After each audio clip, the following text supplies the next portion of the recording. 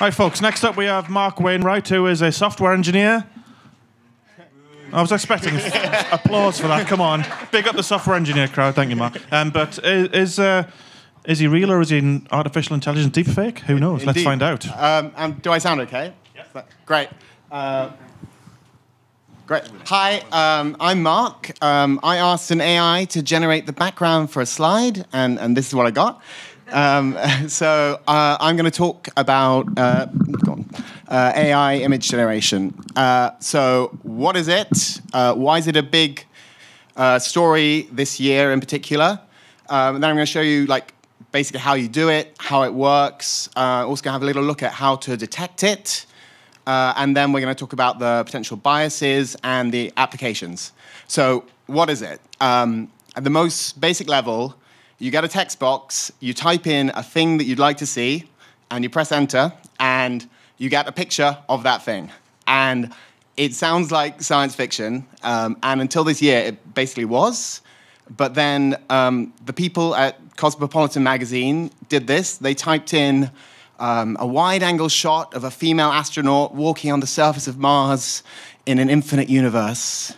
And then they put it on the cover. And the Economist did basically the same thing. And these were in June, so they were doing previews of various programs which came out in July. So in July, you could go on Dall-e or Midjourney and play around with it yourself. And then in August, Stable Diffusion came out.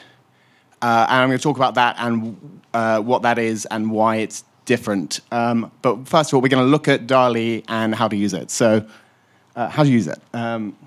So this is the Dall-e interface. You get a text box. You type in the thing you want, which is, in my case, is a pug Pegasus unicorn. And then you hit generate, and there you go. Takes about 30 seconds. And Midjourney is pretty similar.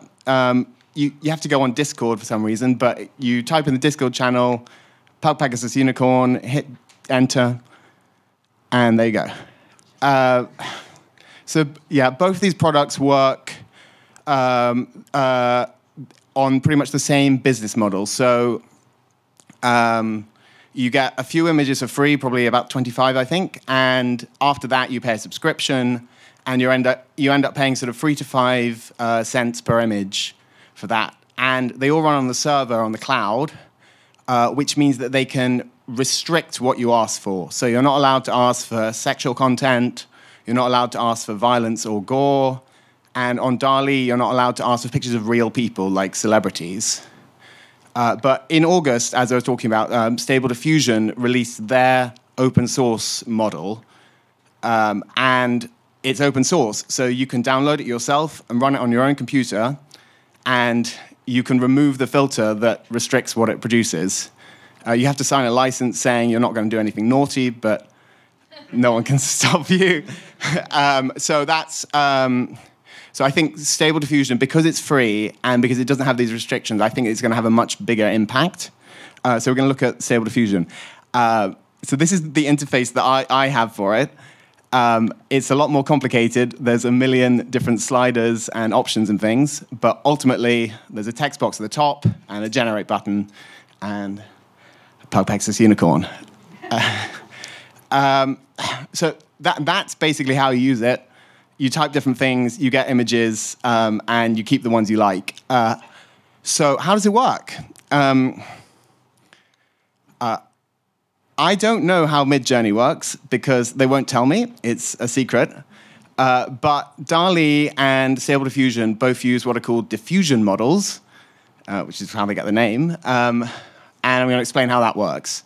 So essentially, you start with hundreds of thousands of images from across the internet, and you know what these images are. So this is an image of a bunch of bananas. And then you need to train your AI model. And the way to train the model is to progressively add noise to the bananas and then give it pairs of images and teach it to remove the noise from the image. So you would give it the perfect bananas with no noise and very slightly noisy image of the banana, and you teach it to remove the noise. And once you've done that, you take the pair of medium noisy bananas and slightly noisy bananas and teach it to remove the noise. And you go all the way back until you've got kind of my TV is broken levels of noise. And once you've done that, the great thing is you can give it any noise, and like Michelangelo seeing David in the marble, it can see the bananas in the noise. And this is great, but the really fantastic thing is it all runs on math, and you can combine different concepts. So you can put in two different words that have never appeared in an image together, and it will figure out a way to produce an image that combines those two concepts, which is how I got the Pug Pegasus unicorn before, and this is how people are making incredible images that you could never imagine being produced otherwise. So that's how it works. I want to talk very quickly about how to detect it, because I think maybe there are some skeptics here who are kind of handling misinformation, and if someone posts a photo on the internet, how do you tell if it was produced by an AI? And the answer is, if they've worked hard enough, you can't tell, but there are some things that, if they've been lazy, they might have left in the image that you can use to detect it. So I think the first thing to look at is the aspect ratio. So if you take a photo with your iPhone or with a normal camera, you normally get a rectangular image, whereas all the AI models produce square images.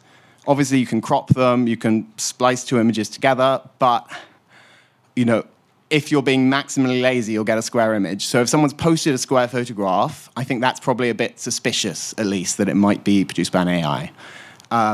So what you can do is download the image and look at the metadata for it. There are lots of programs to look at that. And again, if they've been lazy and not done anything at all to the image, and they've produced it with Stable Diffusion, it will literally say in the image metadata, this was produced by Stable Diffusion, version 1.4, with this seed, with this prompt, all these settings. So you've got your absolute proof there. By the way, I'm only talking about Stable Diffusion for this because obviously Dall-e and Midjourney sort of restrict what you can produce with it. So I think people producing harmful images are most likely to be using Stable Diffusion. So the final thing that you could use to detect it is something called an invisible watermark, which the people at Stability AI decided to put into every image produced. And so what's an invisible watermark? So it's like a watermark, which is the piece of text overlaid on the image, but it's invisible, so people can't see it, but there are tools you can use to look at it, and it will tell you what's been embedded in that image. So yeah, if you and the great thing about this is that it's resistant to changing the file format, changing the size, the color balance, etc. So, the invisible watermark in many cases will still be in the image. So that's if you found an image and you think maybe this is produced by an AI, that's the search term to look up and to help you detect it. Anyway, applications. Oh no, bias.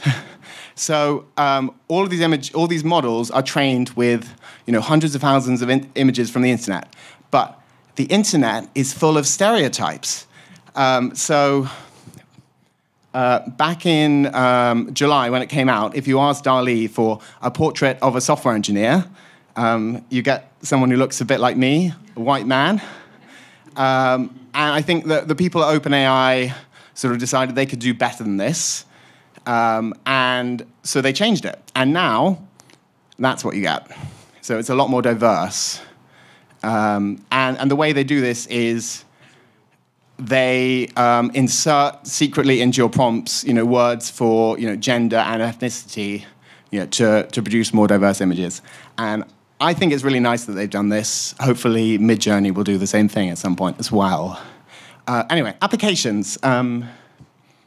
So the first thing a lot of people think is this going to replace all artists? And their suspicions were confirmed when this chap called Jason Allen won the Colorado State Fair with his beautiful piece of art that he made on Midjourney. And I think a lot of people were quite upset by this. I mean, I don't know if it's going to replace artists, but I do know he put an enormous amount of work into this image, and he manually, had to go in and fix certain bits. So he was already an artist. This just helped him, produce better art more easily. Anyway, so stock images, particularly in advertising. What if you could produce an advert but personalize the same image for the person that you're advertising to? So you got the same image, but the person has a different gender, different ethnicity. I'm out of time. Mark Wainwright. Yeah. So we've got loads of questions here, so let's try and get through as many. So first question is from Aaron. Are there any restrictions on hate speech? Could I type in anti-Semitic conspiracy memes and generate AI horrors beyond human comprehension? Well, I haven't tried it.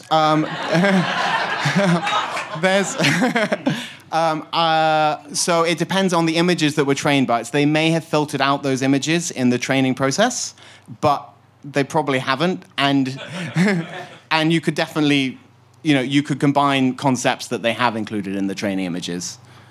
Yeah. if you wanted to do that for some reason. Anonymous asks, beyond selling magazines or to have fun on the internet, how can this be helpful to society? It's really fun. The main thing for me. Sorry. Also, you can produce memes quite easily. So this is Leonardo by Leonardo. I think that's helpful to society. And also, I mean, for me, I think it lets people who, are not necessarily great artists or, have great artistic talent. It helps them express themselves, and I think that's great. Anonymous asks, was LOAB an actual thing? Sorry, I don't know what that is. LOLAB? LOAB, L-O-A-B. The AI-generated lady. Oh, right. Or lady. I don't know, I'm sorry. Never mind, okay. Yeah. Evan asks, is the software creating the subjects from scratch or copy-pasting from the interweb? So it's so as I was showing with the noise, it's creating it from pure noise, and it's trying to find patterns that it's recognized from the training images in that noise, and then turning it into pictures. So I would say it's creating it from scratch, but if you type in exactly the right thing, you can sort of reproduce existing images. It's possible, but it's quite rare in my experience. Bremner is showing his weird leg fetish. Why are these things so bad at drawing legs?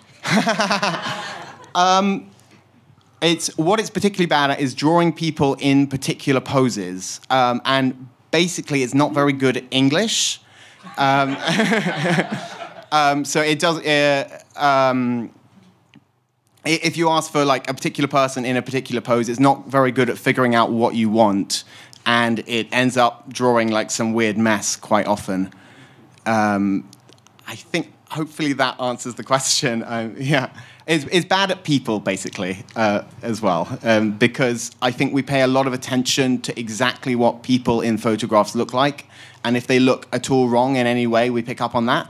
Whereas if you've got a landscape or a sunset, you're a lot more forgiving, I think. Anonymous asks, does the invisible watermark stay detectable if something is captured by screenshot and saved separately? Yes, in principle, yeah. But I mean, I've tested it sort of quite a lot with just images that people have said, I've made this on Stable Diffusion. And in my experience, about half of them still had the watermark in. So it does, the more you do to the image, the more the watermark goes away, essentially. And we'll do one more from Igor. What's next? AI-generated videos, music, books? Yeah, people are already doing videos, because a video is just a sequence of images. So the great thing about Stable Diffusion is you can put it into other programs. So people have made programs to produce animations and videos with it already. I think music is coming.